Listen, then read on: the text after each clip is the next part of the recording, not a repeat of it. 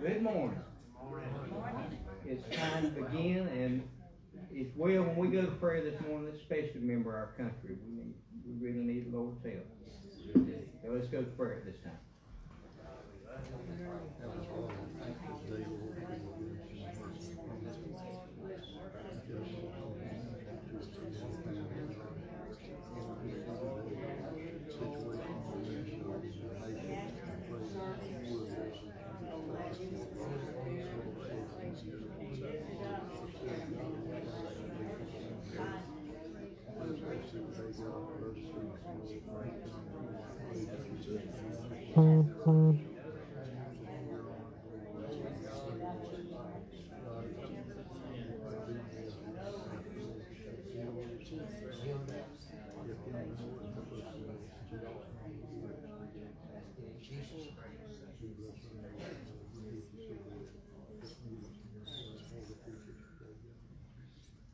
All right, y'all have to forgive me.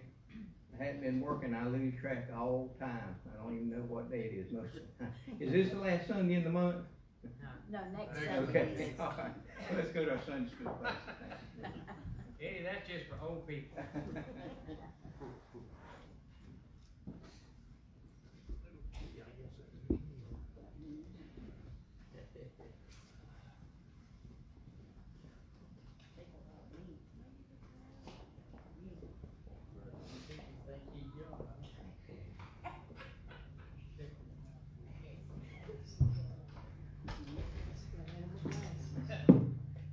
I should have each of you with us today for Sunday school. And we trust that you'll be blessed by the Word of God today. Now, we're going to begin a new series of lessons today from the book of Mark. And as we get into the lesson, I wanted to talk a little bit about the author, Mark, and go over a few things about this man. Now, he's an interesting character, really, when you get down to looking into Mark. And quite a bit said about him throughout the Bible, and I'll just mention a few things about him. You might say, well, who is he? Well, he's referenced by 4 different names in the Bible. He's called John, whose surname is Mark, and you hear a lot of people use the term John Mark. Well, that's where it comes from. John, whose surname is Mark. Now, you won't find in the King James Version, I don't know about the other versions, but in the King James Version, you won't find John Mark together. You'll find John, whose surname was Mark. And then you'll find that about 3 different places, all in the book of Acts. And then you'll find him referenced by just the name John in a couple of places in Acts. Then you'll find him referenced by the name of Mark, just a single name Mark, in Acts chapter 15 and 2 Timothy chapter 4. And then you'll find him referenced by the name of Marcus in 3 different places in the Bible. And I'll read some of them today as we go through the lesson. But we don't know who Mark's father was. I didn't find anything about who his father was. But when we begin to read in Acts chapter 12 and Colossians chapter 4, we do learn a little bit about his relatives. In Acts chapter 12, we know that his mother was a lady by the name of Mary. And then from Colossians chapter 4, verse 10, we find that Barnabas, who was Paul's partner on his first missionary journey, was Mark's mother's brother. In other words, he was Mark's uncle. So we know a little bit about his family. As far as close associates is concerned, probably his closest associate was the Apostle Peter. And you won't read much about their association except for just a couple of places in the Bible. But I wanted to mention their closeness and say a little bit about that. We don't know when or anything about how that Peter and Mark met or come to know each other. But what we do find is in 1 Peter chapter 5, verse 13, Peter wrote these words. He said, "The church that is at Babylon, elected together with you, saluteth you, and so doth Marcus my son." Now, in the Bible, when a preacher like Paul or Peter mentions somebody as being their son, it usually indicates that that person was saved under their ministry. So it's possible that Mark was saved under the ministry of the Apostle Peter. And and that's what he was probably talking about when he talked to him, called him Marcus, my son.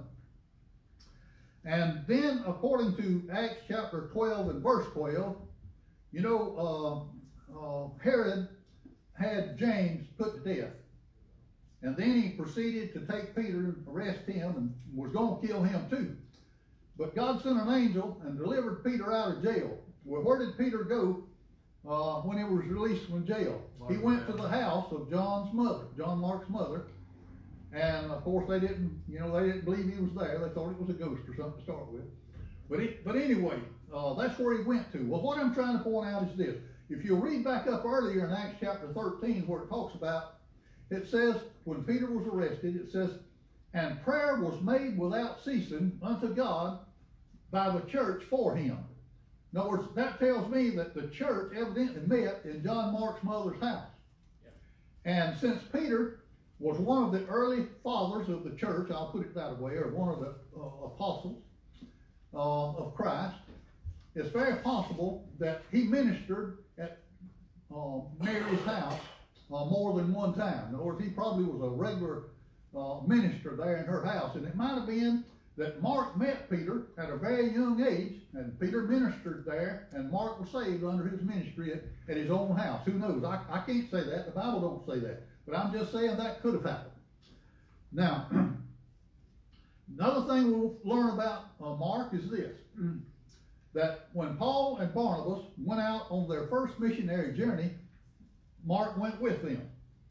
You know, the Bible tells us in Acts chapter, I believe it's again chapter 13, that the apostles there and disciples at Antioch was praying, and the Holy Ghost said, separate me, Barnabas and Saul, for the work whereunto I've called them. It didn't say separate me, Barnabas, Saul, and John Mark. It said Barnabas and Saul. Now I'm saying that for a reason.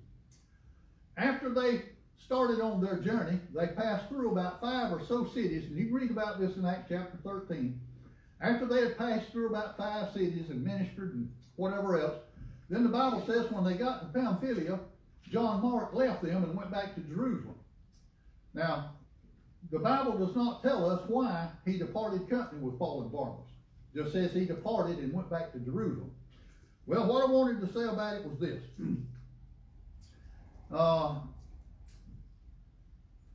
Paul and Barnabas, after John Mark left them, they went ahead and finished that journey and came back to Antioch.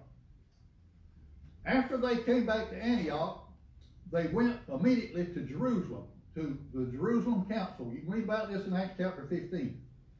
And there they took up the question, can a Gentile convert, will he have to be circumcised and keep the law to be saved?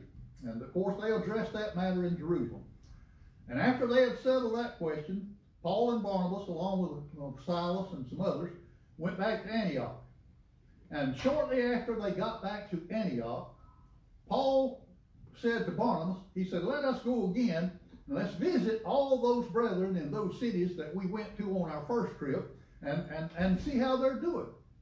Well, the Bible then says, well, let me just read it to you. In Acts chapter 15, let's read verses 36 through 38. It says, and some days after, Paul said unto Barnabas, and that was some days after they got back from Antioch at the Jerusalem Council, and some days after, Paul said unto Barnabas, let us go again and visit our brethren in every city where we have preached the word of the Lord, and see how they do. And Barnabas determined to take with them John, whose surname was Mark. But Paul thought not good to take him with them, who departed from them from Pamphylia, and went not with them to the work. And as I said, we don't know why John Mark left their company at the time he did, back in Acts chapter 13. But it's evident from reading chapter 15 then, that Paul and Barnabas had a very different opinion as to maybe Mark's dedication to the gospel, to his calling, and to the ministry or whatever else. Paul evidently had some concerns and some doubts about him, his dedication maybe or something. But whatever the situation was, the contention between Paul and Barnabas about this thing was so strong that they agreed together that they would part company. And so Paul took Silas and went this way, and Barnabas took Mark and went the other way. Well, division is not good. But I'm going to tell you, God used it to bring about good. How did he do that? Well, now we got 2 missionary teams and not just one. So God can take something that don't look good and make something good out of it. Do you understand where I'm coming from? God used it for good. But let me go on, and the reason I'm saying so much about this is trying to give us a little more information about Mark himself. Now, I don't know how or when that it happened, but at some point in time, Mark eventually gained the confidence and respect of the Apostle Paul again, and Paul even commended him and recommended him to the various churches. And I wanted to look at a couple of verses of scripture there. Colossians chapter 4, verse 10, it becomes clear when we read these passages of scripture that Paul had no longer had any concerns about the ministerial ability or skill or calling of Mark. And Colossians 4:10 says this, and I probably won't say these names right, so don't think much about that. But it says, Aristarchus, my fellow prisoner, saluteth you, and Marcus, sister son to Barnabas, touching whom you received commandments, if he come unto you, receive him. Now, notice what it says there about Marcus. It says, Marcus, touching whom you received commandments. Now, what happened here? Had Paul sent commandments to these various churches that if Mark wanted to preach there, to allow him to receive him, to accept him? To me, he was saying, you better listen to him. He'll do you good. He'll bless you. He'll help you. So Paul was commending him to the church at Colossus at least. And I thought about it like this, since Paul had maybe not favored him to go with him again on his second missionary journey, maybe word had got out that Paul didn't have much confidence in him. And that might have influenced or had an impact upon what other people thought about Mark. And for that reason, maybe some of the churches wouldn't accept him to come in and preach for them. But Paul said, nope, I'm giving you a commandment right now. Receive this man. He'll do you good. He'll bless you. He'll help you. Now, what caused this change of heart in Paul? Well, I don't know. But one scholar said this, and I thought this was interesting. About 10 years after that John Mark had left Paul and Barnabas on their first missionary journey, we're told that John Mark wrote the Gospel of Mark. Now, think about this. What if Paul, and back then when they wrote letters, when Paul wrote his letters, it was circulated to the churches, and it usually didn't stop at one church. All the churches in the area was furnished a copy of that letter, so all the churches would get the benefit of it. What if, and Mark wrote to the church at Rome, he wrote to the Christians at Rome. What if when Mark wrote his gospel, and it was circulated from Rome to other churches around and about, and Paul was probably in prison at Rome at the time that this was written, or shortly thereafter anyway. What if Paul got a copy of Mark's gospel and read it? And as he read that, he realized in his heart, this is the Word of God. This is God anointed. This is just like the Old Testament scriptures. Peter recognized Paul's writings as the Word of God, just like the Old Testament scriptures. You can read that in the book of Peter. But what I'm saying, Paul may have recognized that, and it may have dawned on him like this. The Lord will use this gospel for future generations, and it'll touch more lives than I will ever touch on a missionary journey. Yes. And he said, I may have made a hasty decision by not accepting him to go with us on our second journey. But God has a way of working things out. God knows what he's doing. Amen. And he put Mark right where he wanted him to write that letter. And I don't know if that's what happened or not. I don't know if Paul ever saw it or not. But I do know that he again gained confidence in Mark. And let me say it like this. Going on a little further and reading another verse or two, we find that evidently after this concern that Paul had, evidently after that point in time, Mark worked with Paul again. And I want to point that out. When we read Paul's letter to Philemon, and of course Paul wrote his letter to Philemon when he was in prison at Rome. And this is what he said to Philemon. Notice the first name in this verse. It's verse 24 in the book of Philemon. Marcus. He named him first, ahead of the other 3 or 4 he named. He said Marcus, Aristarchus, Demas, Lucas, and notice how he refers to them. He said, my fellow laborers. That tells me that somewhere down the line, Mark had labored with Paul in the ministry again. Somewhere down the line. I don't know. The Bible don't give us a lot of information on that. But he had to labor with him. He had to minister with him at some time for him to refer to him as his fellow laborer. Now, what I'm trying to point out here is, as I said, Paul was in prison at the time he wrote that letter to Philemon. Now, it could have been that Mark was one of the ones that came and ministered to Paul and met his needs while he was in prison. And Paul may have sent him to various churches around Rome there to preach while he was in prison. So he might have labored with him in that sense. I don't know. That's just, can I say, a guess or an assumption or something. But anyway, I know he was his fellow laborer. I know he labored with him in the ministry somehow or other. And then later, let's think about later. You know, that was in Paul's first imprisonment. You know, later, Paul was released from the Roman jail, and then he went out again and visited several places, and then he was arrested and carried back to Roman prison again the second time. And he was executed that time. But just before he was executed in his second imprisonment, he wrote his final letter, and that was his second letter to Timothy. And this is what he said in 2 Timothy chapter 4 and 11. He said, only Luke is with me. And he was telling Timothy this now. Only Luke is with me. He says, take Mark and bring him with thee, for he is profitable to me for the ministry. So he had gained complete confidence that Mark was profitable for the ministry. And so whatever concerns he may have had, whatever doubts he may have had, they had been completely erased by the time that he wrote this second letter to Timothy anyway. Now, let's go a little bit further with Mark's life. Mark was, his hometown as a young man was in Jerusalem. He probably grew up in Jerusalem, and we've already talked about his household there. His mother probably had services in her home, and probably was saved under the Apostle Peter's ministry there. But in his later life,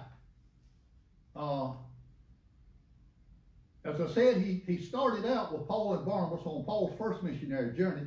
On the second journey, Paul and Barnabas separated, but Mark went with Barnabas on a journey, just like Paul and Silas went another way on a journey at that same time. Now, the point I'm trying to make here is this. Mark is believed to be the earliest of the 4 gospel records that was written. And if he wrote that in AD 55 to 65, somewhere in that 10-year period, nobody knows for sure. But if it was written during that time, it would have been dated, or he would have written that gospel after that he and Barnabas had made that trip when Paul made his second missionary journey. They say that Paul's second missionary journey lasted from AD 49 to AD 52.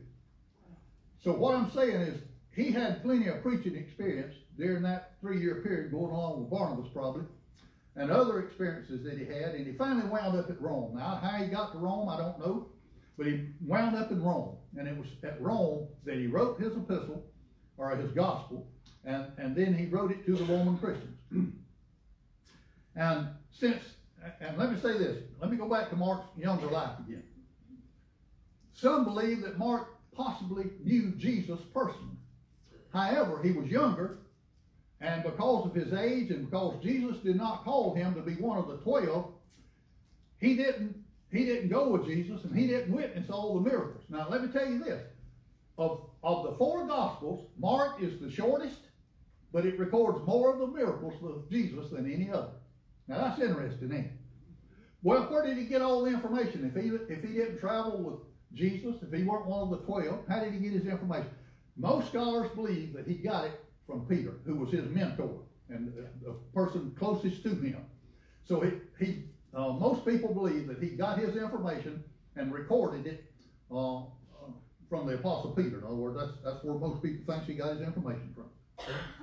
Now, let me go on into the writing of Mark now. All four of the gospel writers, they began their gospel records differently. Neither one of them had the same approach. Matthew began his gospel with I guess you could say a genealogy of Jesus, beginning with Abraham through David and right on down. Matthew 1:16 says, to Jacob, who begat Joseph, the husband of Mary, of whom was born Jesus, who is called Christ.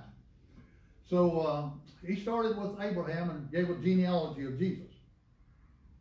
Then Luke begins his gospel with a prophecy and the birth of John the Baptist, and then with a prophecy and birth of Jesus of the Virgin Mary. Then John, the Apostle John, he starts his gospel by introducing us to the pre-incarnate Christ, the Son of God, the eternal Word of God. I'll put it that way. Well, Mark didn't begin his gospel in either one of those fashions. He didn't give a genealogy of John the Baptist or of Jesus, or he didn't try to give evidence of or proof that Jesus was divine, he was the Son of God. He didn't do any of that kind of stuff. He instead began his gospel with the ministry of John the Baptist. And the title of our lesson, and I don't even know if I said this or not, but the title of our lesson today is Jesus' Ministry Begins. And it comes from the first chapter of the book of Mark. Well, why would Mark begin his gospel then with the ministry of John the Baptist if we're going to be studying about Jesus' ministry begins? Well, think about this. The Bible had prophesied 700 years earlier by Isaiah that there was going to come a forerunner, a messenger that was going to come ahead of Christ and prepare the way of his coming. So Mark then talks about the fulfillment of prophecy to prepare the way for Christ to come and bring his message and do his work.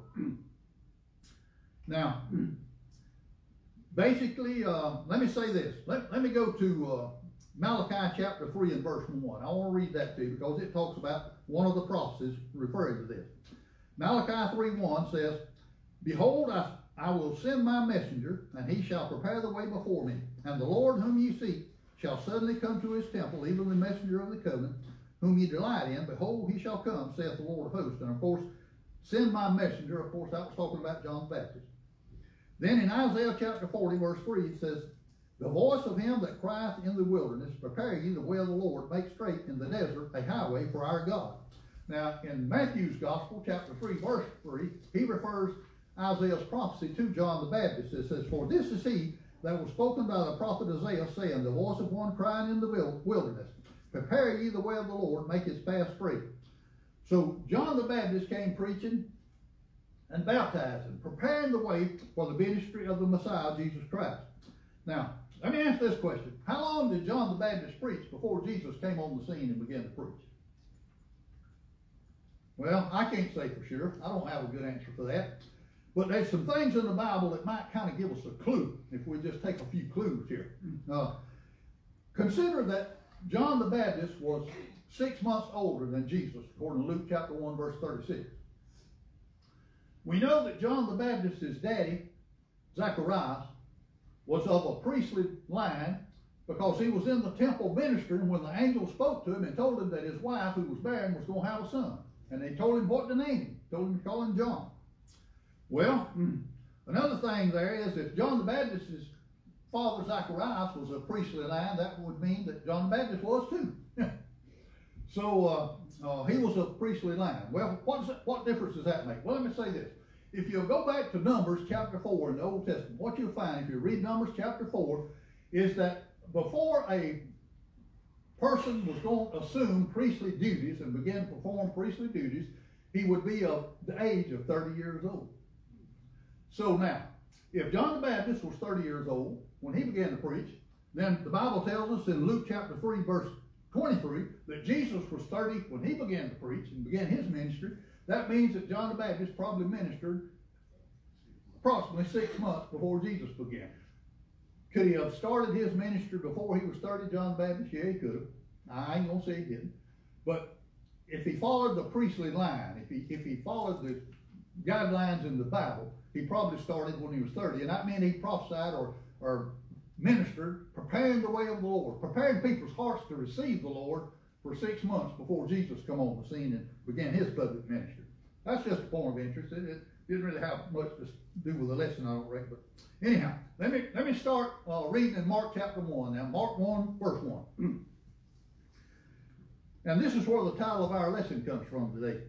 Jesus' ministry begins. Verse 1 says, the beginning of the gospel of Jesus Christ, the Son of God. That's a short verse, but it has a lot to say about it. Look at the word gospel. What does it mean, the beginning of the gospel? The word gospel means good news. So it says the beginning of the good news of Jesus Christ. Now, look at the word Jesus Christ. The word Jesus, you know what the word Jesus means? It's the same as Savior. The good news of the Savior. What does Christ mean? It means Messiah, the promised anointed one that was to come. So the good news of Jesus Christ, the Savior, Messiah, that was to come. And it says the beginning of the gospel. Well, the good news of salvation that's going to be brought by Jesus Christ, the Messiah. Now, think about this. It's called, it says there, the beginning of the gospel of Jesus Christ. Now, it's called the gospel of Christ. Why? Well, for one thing, because he's the author of it. Because it comes from him. And because he's the subject of it. You read in the book, it all points to Jesus, don't it? He is the subject of it. Then, Mark calls Jesus something else there. He calls him the Son of God. Now, as I said, he didn't make any effort to prove the divinity of Jesus as he began his gospel there, like the Apostle John did, and beginning his gospel. But throughout the gospel, and I made mention earlier that Mark records more of the miracles of Jesus than any other gospel writer. Throughout his gospel, what he does by showing the great power and authority of Jesus over all forces of evil and sickness and disease and everything else, he gives evidence of the divinity of Christ, the Son of God. And another thing I wanted to point out here is this. Mark's gospel was written to the Christians at Rome. Now, why is that significant? In Rome, many pagan gods were worshipped. And what Mark wrote to these Christians for, he wanted to make sure that they understood without any doubt that Jesus was the real Son of God, the Son of God with power and authority over everything in heaven and in earth. So that he proves his divinity by his works, by the works of Christ. Now, let's look at verses 2 and 3 now. It says, as it is written in the prophets, behold, I send my messenger before thy face, which shall prepare thy way before thee. Now, I read that from Isaiah chapter 40, verse 3. I think it was, or maybe it was Malachi. Anyhow, I read it from one of those verses. It says, the voice of one crying in the wilderness, prepare ye the way of the Lord, make his path straight. And as I said earlier, this prophecy was made some 700 or so years prior to the time that the Lord would send John the Baptist ahead of Christ to prepare the way for him. Now, it says there, he says, I send my messenger before thy face, which shall prepare thy way before thee. Now, in what ways was John the Baptist to prepare the way for the coming of Christ? Well, you know, he could have just run around like Paul Revere, the British is coming, the British is coming. He could have run around and said, the Messiah's coming, the Messiah's coming. But that ain't all that was involved in it. Not at all. Not at all. He had to prepare the people's heart to receive the person and the message of Jesus Christ when he came. That's a tall order for the Jewish people.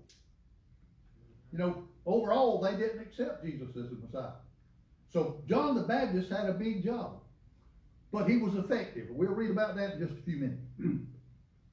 So John preached that the people were to repent of their sin, repent and be baptized for the redemption of their sin. He said, for the kingdom of heaven is at hand. So everything he did, he pointed people to Jesus. And people began to put a lot of, how can I say this? They began to have a lot of respect for John and his message. Many of them even thought he was some kind of a prophet. Jesus said he was more than a prophet in talking about John the Baptist. But the people had high regard for him. But yet he never wanted any recognition or any fame or any of that kind of stuff for himself. Some of them even thought he was the Messiah himself that was coming. But whenever the religious leaders asked him about that in John chapter 1, verse 20 through 23, notice how John the Baptist responded. He said, and he confessed and denied not, but confessed, I am not the Christ. And they asked him, what then? What then? Art thou Elias? And he saith, I am not. Art thou that prophet? And he answered, no. Then said they unto him, who art thou? That we may give an answer to them that sent us. What sayest thou of thyself? And he said, I am the voice of one crying in the wilderness, make straight the way of the Lord, as said the prophet Isaiah. So he didn't try to claim to be somebody he weren't. He just said, I'm a lowly servant of the Lord. He said, I'm just here to prepare the way for him, make straight the way of the Lord. And then in verses 4 through 8, let's read these verses.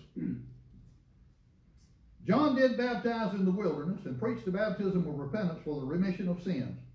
And there went out unto him all the land of Judea and they of Jerusalem, and were all baptized of him in the river of Jordan, confessing their sins. Sound like he done a good job, don't he? He was to come prepare the way for the Lord, and his message was repent and be baptized for the remission of your sins.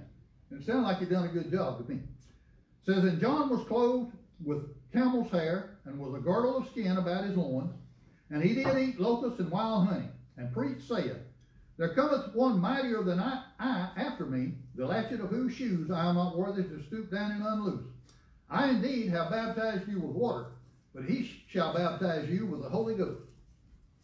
Now, as I said, if you look at verse 5 there, it shows that John was a very powerful and a very persuasive preacher. Now, was that by accident? I don't think so. The angel told Zacharias, his father, when he appeared to him there and was telling him that him and his wife was going to have a son. Well, let me just read it to you in Luke chapter 1, verse 15. It says, for he shall be great in the sight of the Lord, and shall drink neither wine nor strong drink, and he shall be filled with the Holy Ghost even from his mother's womb. In other words, he was anointed and called of God even from his mother's womb. And because of that anointing upon his life, he preached with the power of the Spirit, and the Spirit of God is what dealt with people's hearts and caused them to repent of their sins and accept John as a forerunner of Christ. Now, let me say this. John went on to say here, he said, I'm nothing. And I'm putting it in my words now. He said, the one that's coming after me, he said he's greater, he's mightier than I am. And he shall baptize you with the Holy Ghost. Now, John said, yeah, I'll baptize you in water. I'll baptize you in water. But, and John probably had this in his mind. I don't know what he had in his mind, but he may have had it in his mind like this. He might have said water baptism is an ordinance that happens once. But the person who is filled with the Holy Ghost, who receives the baptism of the Holy Ghost abides with you forever. The water of baptism will dry off once you come out of the water. But the Holy Ghost is like a river of living water that abides with you forever. And so, no doubt, that's what John had in his mind when he was trying to tell the people there. Now, John wasn't belittling, or he wasn't saying that water baptism is not important. No, sir, not at all. He wasn't trying to say that at all. But what he was trying to say is, I indeed baptize you with water, but the one that's coming after me, he's mightier and greater than I am, and the baptism he baptizes with is greater than the baptism I baptize with. So that's what he was trying to tell us, I think. And so he was just trying to emphasize the importance of the baptism that Christ was baptized with when he came. Now, verses 9 through 11. Says, and it came to pass in those days that Jesus came from Nazareth of Galilee, and was baptized of John in Jordan. And straightway coming up out of the water, he saw the heavens open, and the Spirit like a dove descending upon him. And there came a voice from heaven saying, Thou art my beloved Son, in whom I am well pleased. Now here we have Mark's. We have Mark's version of Jesus' baptism by John in the river of Jordan. Now, here's some questions. Just food for thought. Were there other people there when John baptized Jesus in Jordan, or was it just John and Jesus that was there all along? Well, Luke chapter 3 and verse 21 may give us a little insight. It says, Now when all the people were baptized, it came to pass that Jesus also being baptized and praying, the heavens was opened. So there could have been other folks there, couldn't there? John chapter 1 verse 28 through 30 says this, These things were done in Bethabara beyond Jordan, where John was baptizing. The next day John seeth Jesus coming unto him, and saith, Behold the Lamb of God, which taketh away the sin of the world. This is he of whom I said, After me cometh a man which is preferred before me, for he was before me. Now, notice what it says. The next day John said this, Behold the Lamb of God. Who was he talking to? He had to be talking to a crowd of people that was gathered around him there while he was baptizing and so on, and saying, Look, that's the Lamb of God right there. And if you read on down the next 2 or 3 verses there, you'll find where John recorded that John the Baptist saw the Spirit come down at the baptism of Jesus like a dove and lighting upon him and remaining on him. I'll probably read that in a minute. But anyway, what I'm trying to say is based on Luke and John, their gospel records, it would be easy to conclude that there could have been other people there. I'm not saying there were, but I wouldn't say there weren't either. I'll put it that way. Now, let's think about something else then. There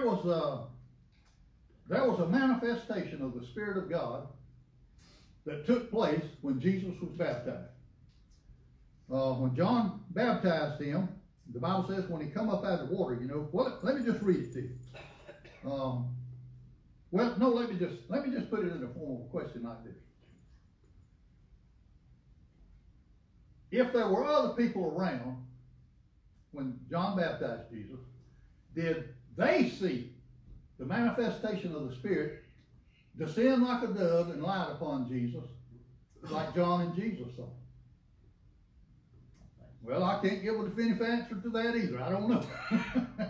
But I do know that John and Jesus both witnessed. In John chapter 1, verse 32 and 33, it says this, And John bare record, that's John the Baptist now, John bare record saying, I saw the Spirit descending from heaven like a dove, and it abode upon him. And I knew him not, but he that sent me to baptize with water, the same said unto me, Upon whom thou shalt see the Spirit descending, and remaining on him, the same is he which baptizes with the Holy Ghost. I know John the Baptist saw it. I know Jesus saw it. I don't know if the others did or not. I don't know. Couldn't say about it. But let me just say this. We've all been privileged over the years to attend baptismal services. And we've seen the Spirit move during a baptismal service. We've seen people, when they come up out of the water, they couldn't be still. The preacher had to hold them to keep them from falling back in. So, I mean, we've seen demonstrations. We've seen people worship and praise God with their hands lifted to heaven.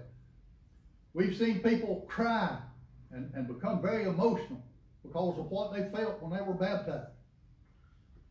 Then we've seen people come up gasping and sputting and spitting, and like the preacher tried to drown them, I guess. No, I'm just joking now. But what I'm trying to say is this. Can you just imagine the manifestation of the Spirit of God the day that Jesus was baptized? Now think of this. The Holy Ghost descended in visible form. John the Baptist saw him in the shape of a dove. The Holy Ghost is a spirit being, but he appeared visibly to John and to Jesus, at least them two. Now I can't say about the other people in the crowd if they were there. Can you imagine what a manifestation that was, at least to John the Baptist? I'll put it that way. That's hard to fathom, man. Not only that, but there was a great voice sounded from heaven. "This is my beloved Son, in whom I'm well pleased." Did everybody hear that, or just John and Jesus? I don't know the answer to that either. But I'm telling you, there was a manifestation of the Spirit of God going on when Jesus was baptized that day. You can believe that. And Mark recorded that for us, as well as some of the other gospel writers. But anyway. All right, Mark chapter 1, verse 12 and 13. It says, "And immediately the Spirit driveth him into the wilderness. And he was there in the wilderness 40 days, tempted of Satan, and was with the wild beast, and the angels ministered unto him." Now, Mark uses a very strong term here when it says, "And the Spirit driveth him into the wilderness." If you read, I believe it's Matthew and Luke's rendition of that, they say that Jesus was led of the Spirit into the wilderness. Both terms probably have an application here. What I'm trying to say is the Spirit was involved in him going into the wilderness to fast and to pray and to be tempted of the devil for them 40 days and nights. But anyway, what I wanted to point out is this. It was not the Holy Spirit who tempted Jesus. He allowed it to take place, but he wasn't the one doing the tempting. God tempts no man. You know what I'm saying? But anyway, what I wanted to point out is this. During this 40 days that Jesus was being tempted of the devil, who was it that led him, that supported him, that uplifted him, that kept him? It was the Holy Ghost. The Holy Ghost ministered to him this whole 40-day period of time. Let me read it like one writer said it. "During the 40 days and 40 nights in which he is said to have been tempted by the devil, he is led and carried about and continually sustained and supported by the Holy Ghost." So I thought that was a good way of saying it. Now, what was the purpose of Jesus' temptation? 2 reasons, I think. Possibly it was to be an example to us. So when we're tempted, we can look at his example and know that through the power of the Spirit and the Word of God, we can overcome. That's a good thing. Second thing I wanted to point out, it was preparing Jesus to be our faithful and sympathetic high priest. I want to read a couple of verses of scripture out of the book of Hebrews for you. Hebrews chapter 2, verses 17 and 18 says this: "Wherefore, in all things it behooved him to be made like unto his brethren, that he might be a merciful and faithful high priest in things pertaining to God, to make reconciliation for the sins of the people. For in that he himself has suffered being tempted, he is able to succor them, or to help them, support them that are tempted." Then in Hebrews chapter 4, verses 15 and 16, it says, "For we have not an high priest which cannot be touched with the feelings of our infirmities, but was in all points tempted like as we are, yet without sin." Now listen to this verse. "Let us therefore come boldly unto the throne of grace, that we may obtain mercy and find grace to help in time of need." There was a purpose for it. There was a purpose for it. He was preparing himself to help us when we're tempted. Well, I think it also shows Satan that he didn't have control over him as well. Well, that's true, Brother Bill. He did. He did. Now, let's read verses 14 through 20. "Now, after that John was put in prison, Jesus came into Galilee, preaching the gospel of the kingdom of God, and saying, The time is fulfilled, and the kingdom of God is at hand. Repent ye and believe the gospel. Now, as he walked by the Sea of Galilee, he saw Simon and Andrew his brother casting a net into the sea, for they were fishers.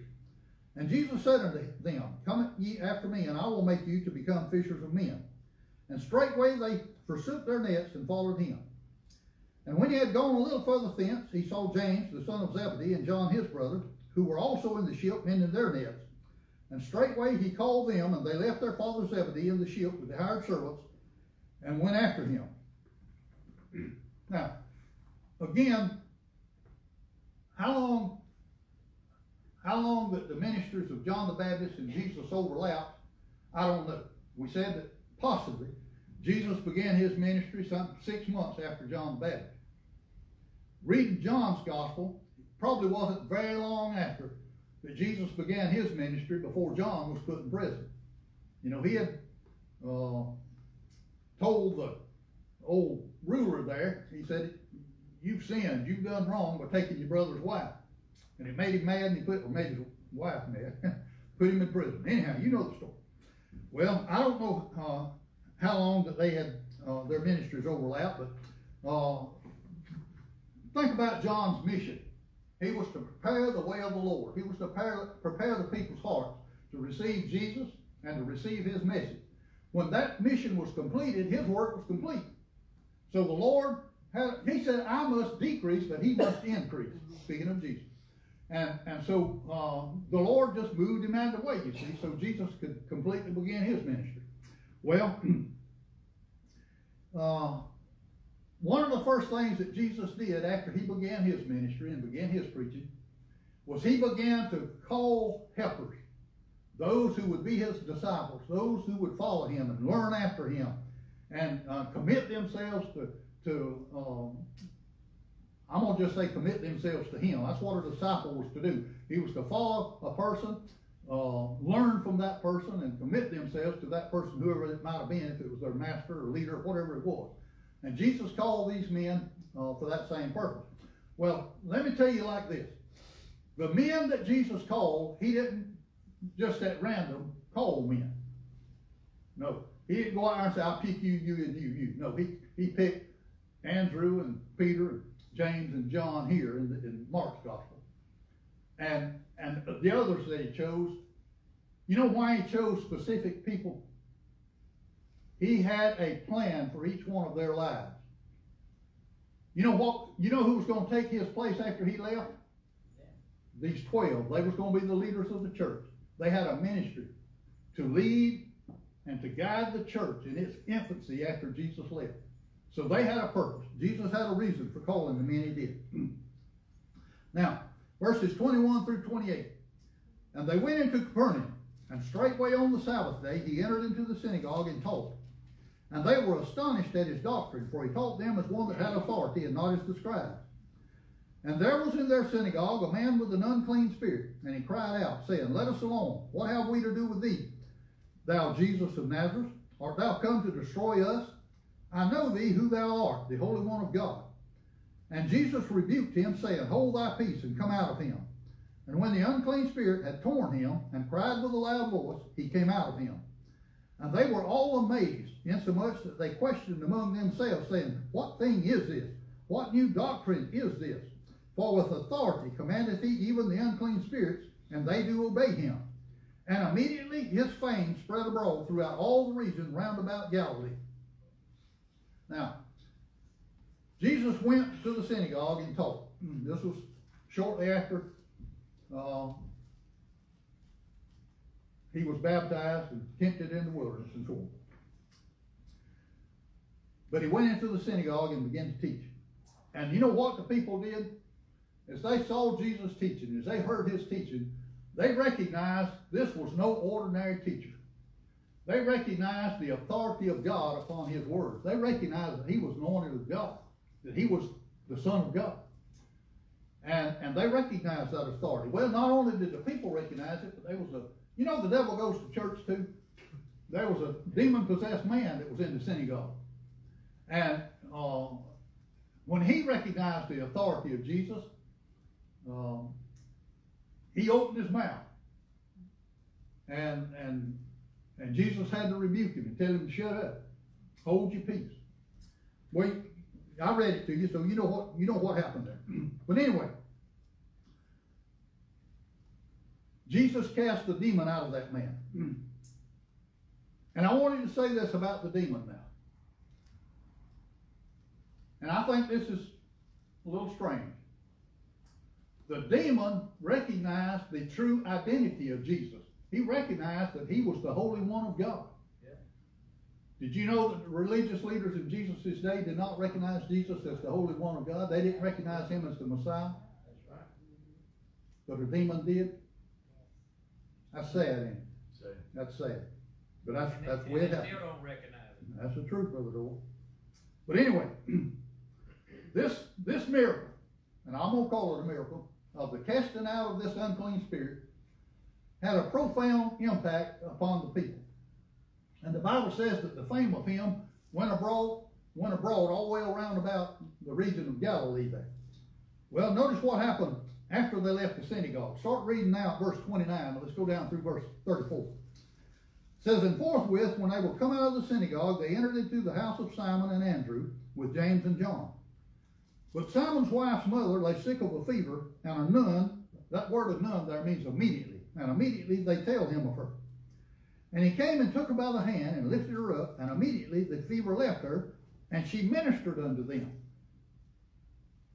And at even when the sun was set, now why would it tell us it was at evening and the sun did set?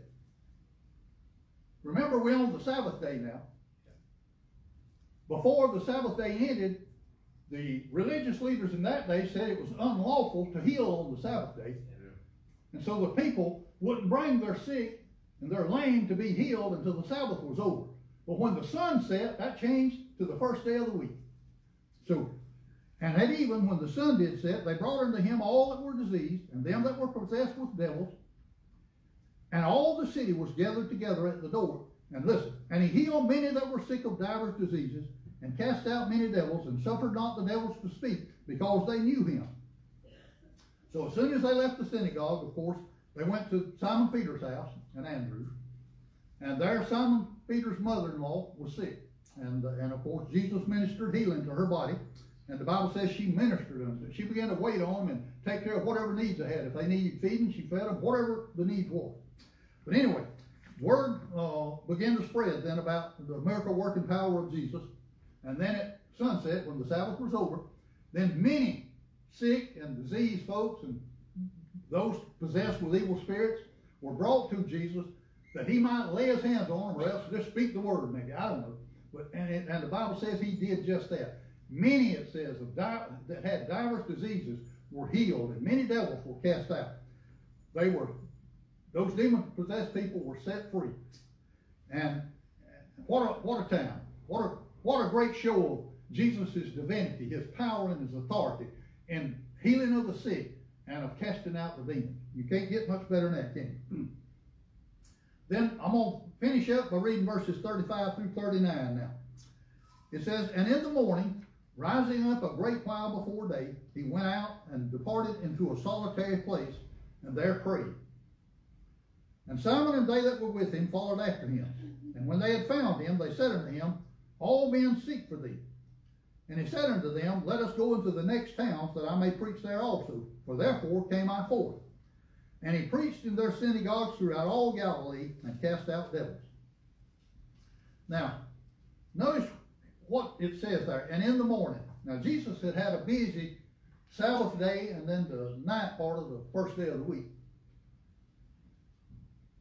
He had ministered to the demon-possessed man. He had taught first. He had taught in the synagogue on the Sabbath day.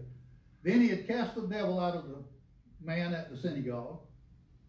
Then he got to Peter's house and healed her mother-in-law. He had ministered to her. And then that night, there was many who were sick and afflicted and so on. And he ministered all. He had had a very busy, I'm going to say, day and night. Well,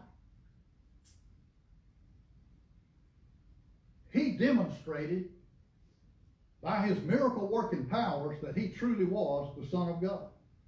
That he had all power in heaven and in earth. But now, what was the source of his power? I believe that it came through or resulted from his prayer time. Notice what it says there. And in the morning, rising up a great while before day, before it got daylight, he got up. He was in the house, was in Simon's house, but he got up and left the house. Went to a place somewhere that he could be alone and commune with God. And look at what it says there. It says in a solitary place. And then it says he prayed.